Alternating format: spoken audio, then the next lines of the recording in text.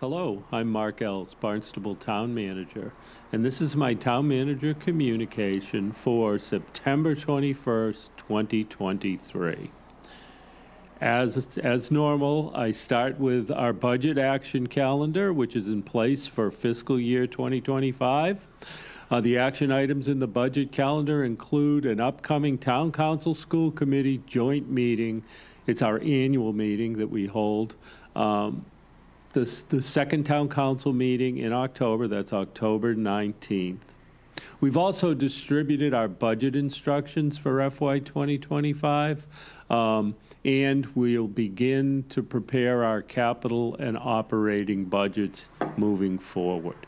All of our information can be found on the Town of Barnstable website and within the town open budget that's on our town website. Our Natural Resources Division is pleased to report that they've secured their Massachusetts Endangered Species Act permits, MESA permit, for raking Craigville and Colville's Beach. The permit allows spring beach cleanup as well as every other week beach raking in July and August. Further, the town will have the opportunity to accomplish emergency wrack removal after storms. When drafting the permit, staff made sure to claim all present and future events and activities associated with beach maintenance. And the MESA permit is good for 5 years and will allow for beach raking and beach activities at Craigville and Colville's. It's a 5-year permit, so through 2028. And this winter, Natural Resources will be proceeding with the other permits that we need for next year at Douse's and Calmus beaches. The Local Comprehensive Planning Committee continues its efforts to update the town's local comprehensive plan. The committee is comprised of representatives of all 7 villages and members of several town boards and committees. The town is seeking to appoint additional members to the committee as it begins phase 2 of the planning process. A few of the positions have been vacated, and that's why we're looking for additional committee members. The town is looking to diversify representation on the committee to ensure its makeup is reflective of the community's population and is therefore seeking applications that will represent the diversity of our community. If you're interested in participating, please complete the application found on the Barnstable Local Comprehensive Plan website. And you can also return it to the town manager's office. And we're looking to hear from people by October 6th. The application can also be found at the village libraries, at the Youth and Community Center, and at the Barnstable Adult Community Center. The committee is appointed by the town manager, who, due to the importance and far-reaching impacts of the work to be undertaken by the committee, will request that all appointments be ratified by the town council. Same process we did when we created the committee. The Massachusetts Department of Environmental Protection approved revisions to Title V and watershed permits on July 7th of this year. Filing of an application for a watershed permit is the next step in the process for our community to determine future actions required under these revised Title V and watershed permit regulations. And on September 1st, 2023, the town of Barnstable filed its application for a watershed permit. The application consists of a request for a watershed permit covering the entirety of the town. And if you remember, we have 5 watersheds in Barnstable. They are the north side and Barnstable Harbor. That is not an impaired watershed. But then we have, from the west going east, we have Pompanesett Shoestring that we share with Mashpee and Sandwich. We have 3 bays, which we share with Mashpee and Sandwich. We have Centerville River and East Bay, which is entirely in Barnstable, and then we have Lewis Bay, which we share with Yarmouth. So the 4 along the south side are all impeded, subject to this, and so just to give you context here as to, what we're looking at in our permit and asking for this nitrogen-sensitive area designation. So again, it consists of the watersheds covering the entirety of the town and its identified watersheds, which I just went through, in accordance with our comprehensive wastewater management plan. We're in receipt of a letter from DEP on September 14th that states that for a community such as Barnstable that has a final nitrogen total maximum daily load, you hear the acronym TMDL, the nitrogen sensitive area designation is the same as the date of the when the regulation was promulgated, which was July 7th of this year. And as stated above, we filed our application and we await review by DEP. The letter also notices the town that the requirements for enhanced nitrogen removal systems for new construction will begin on July 8th, 2024. I'm sorry, January 8th. 2024, and the requirements for existing septic system upgrades will commence on July 8th of 2025. We anticipate that the outcomes of the application the town filed for a watershed permit may impact how these dates will impact our property owners in Barnstable. But we await further discussions with DEP, and we'll keep the town advised as we progress on this. This merits everybody's attention because this impacts every single property in the town of Barnstable. The Department of Public Works provides the town of Barnstable with water resource management planning, and they do it in coordination with our water districts in town. The DPW has completed a new source evaluation for 2019 for drinking water in Barnstable. The specific focus of this study is on the Hyannis water system, but the information is important for long-term water supply in our entire community.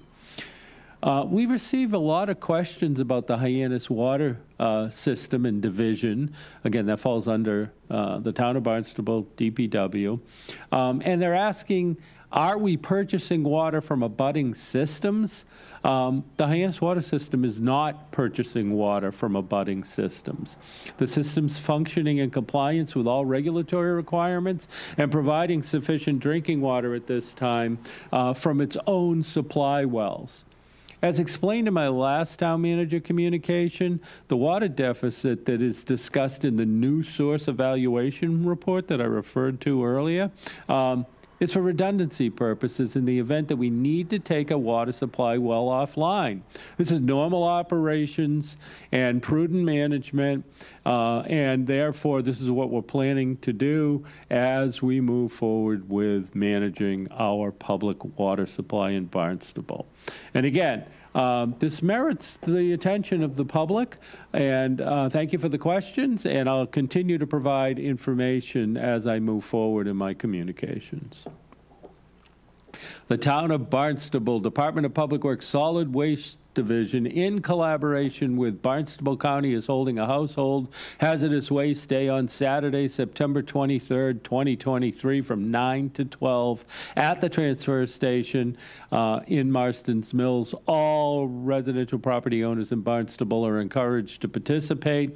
If you do not have a current transfer sticker, please be able to prove that you're a resident or you live in a residential property in the town of Barnstable. If we think back to our water supply and protecting it, and I'm going to talk at the end of this a little bit about emerging contaminants, making sure that we don't just dispose of hazardous materials inappropriately is critical because we live on top of our water resource here on Cape Cod.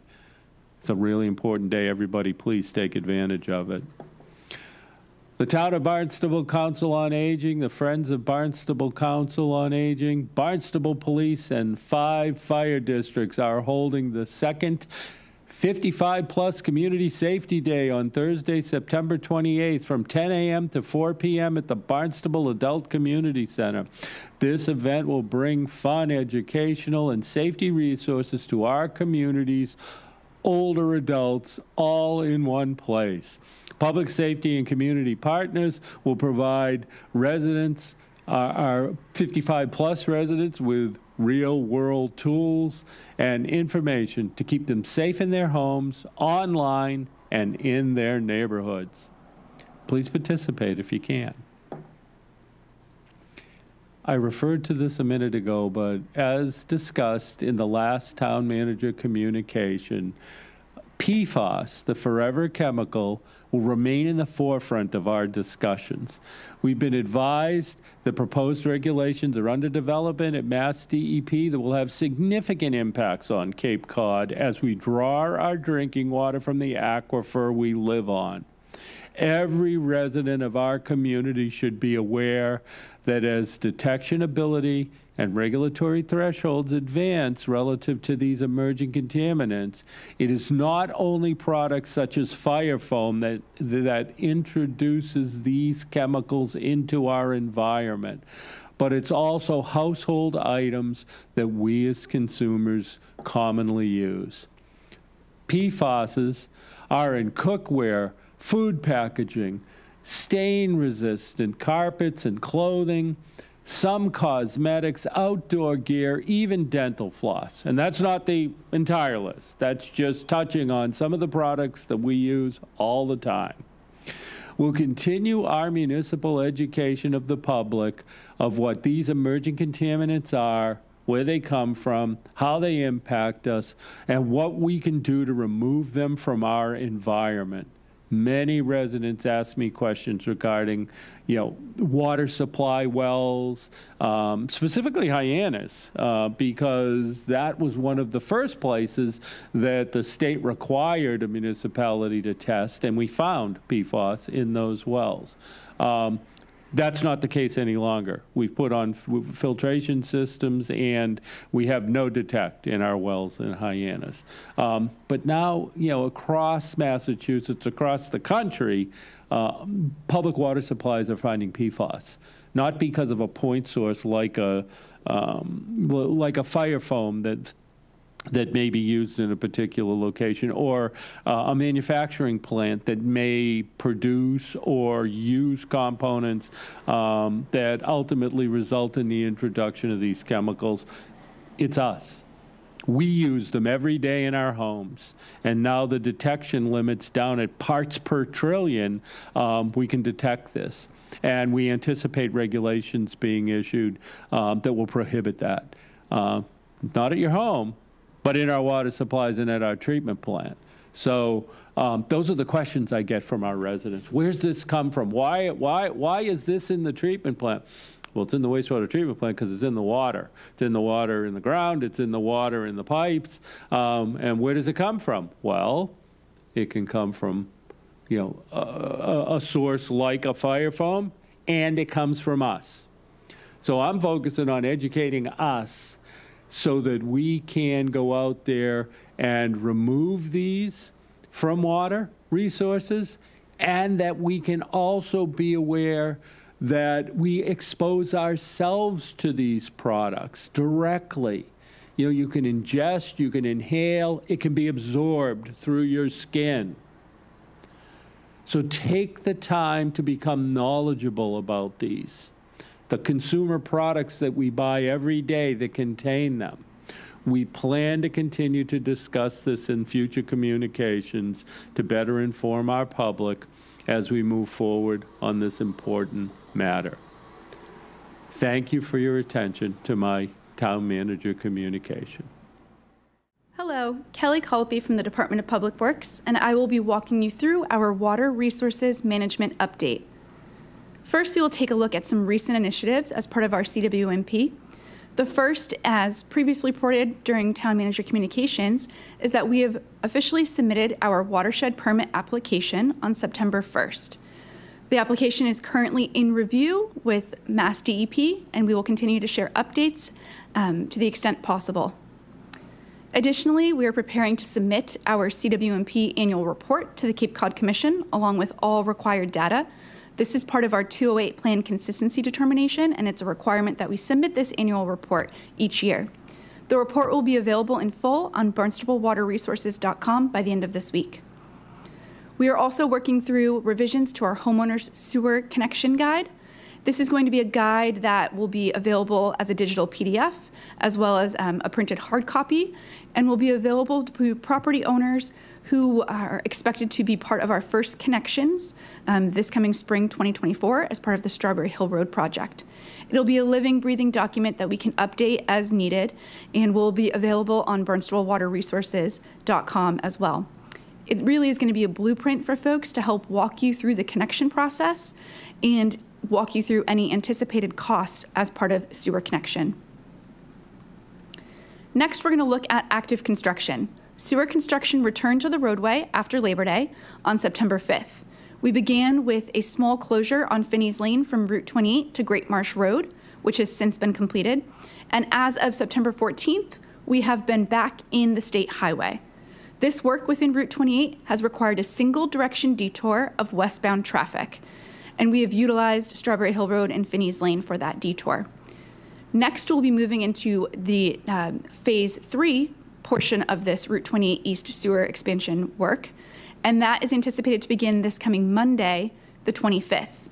This will require a single direction detour, which is essentially going to be flipped. We'll be detouring eastbound traffic utilizing West Main Street. More information to come, including a media release and app notifications. We do plan to have 2 crews working on 28 throughout the fall, and we'll look at that schedule in more detail on the next slide. Additionally, the Finney's Lane pump station, we continue to make progress as all below-grade sewer work is now complete. So essentially what you'll see is the building being constructed above grade. So let's take a look at the next several weeks of Route 28 East sewer expansion work. Again, just keep in mind that this is an anticipated schedule, and this includes both sewer and water-related work as part of this project. You'll see the light pink dashed line. This is the work that is ongoing this week. We anticipate conclusion of this portion of work on Friday, the 22nd. This work is generally comprised of sewer laterals, so those sewer service laterals being left at property lines identified across that project route. Then you'll see the blue portion of work, which we're anticipating starting the 25th and running a full week through September 29th. You'll see 2 portions of blue. This is where we'll introduce the second crew on Route 28, and this is where our traffic management plan will flip and detour eastbound traffic down West Main Street. This is a combination of sewer force main and gravity sewer work, as well as what you'll see in the green, which is sewer force main work as well. And that is anticipated to be October 2nd through the 6th. So same detour of eastbound traffic down West Main Street for the portions of blue and green work. Then you'll see red. The red is indicating all of our remaining scope of sewer and water work that will need to be completed throughout this fall construction season. As of right now, the anticipated time for that work to begin will be sometime after October 9th. And as we get closer to that portion of construction, we will include updated traffic management plans and press releases as necessary to communicate impacts throughout the roadway. But one thing that is important to note is that you'll see in that red portion, there is a section of Finney's Lane that is part of the Route 28 East project. It's from about Teligan Trail up to Aquacket Lane. That portion of Finney's Lane still requires some sewer construction. So just keep in mind that although the majority of sewer work was part of the Strawberry Hill Road project and is complete, we will be returning to Finney's Lane as part of the Route 28 East project. And it's that very targeted section between Teligan Trail and Aquacket Lane. Next, we'll look at the Strawberry Hill Road sewer expansion project. As previously reported, all of the sewer construction for this project has been completed on time and on budget. We do, however, intend to return to a portion of the project route for the sewer service riser construction. We're anticipating this construction will happen sometime between late September and early October.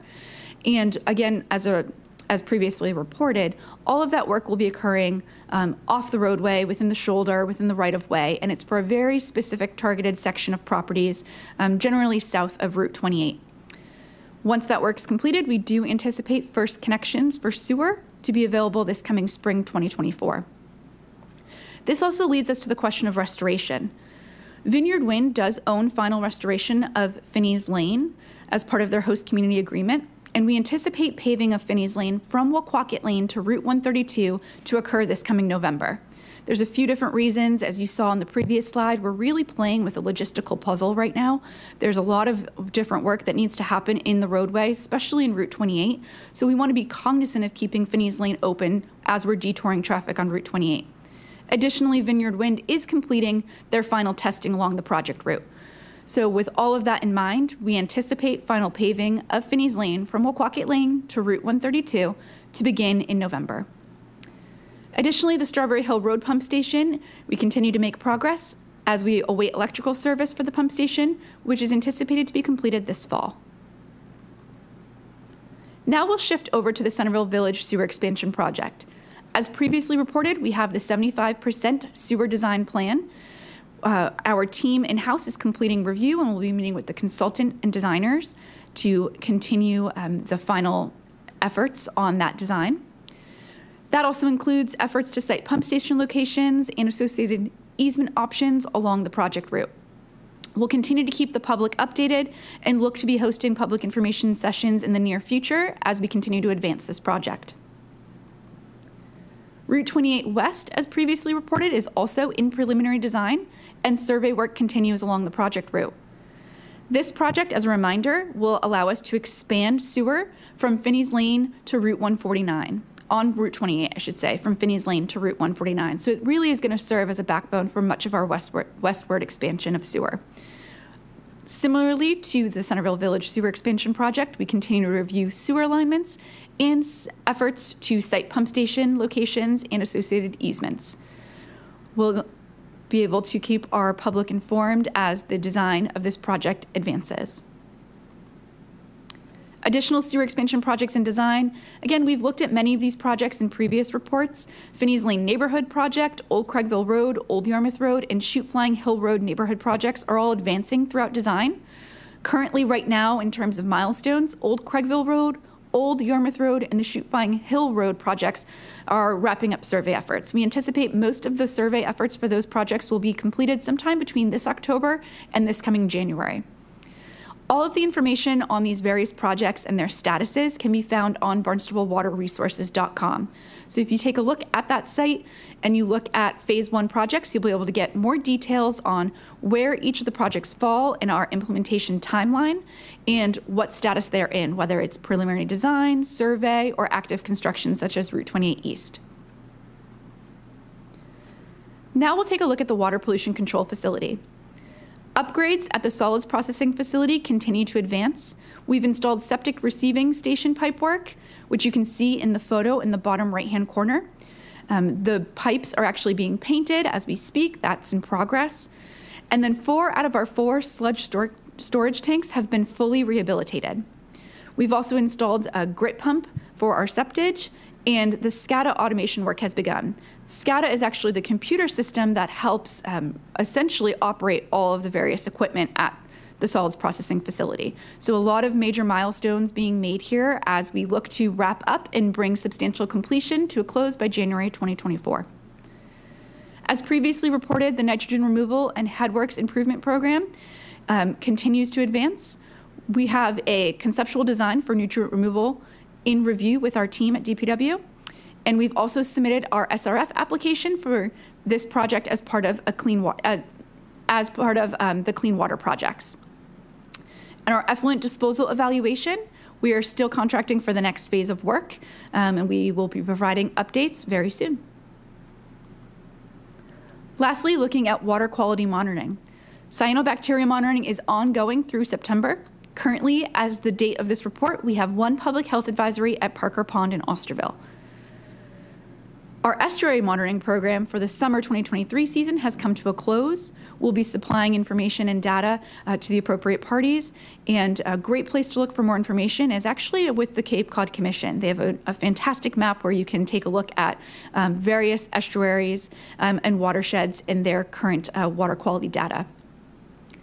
And then looking at the Ponds and Lakes Monitoring and Management Plan program, Lovell's Pond Nutrient Diagnostic Assessment and Management Plan report is in progress. We anticipate delivering this report by late fall 2023, so this coming fall.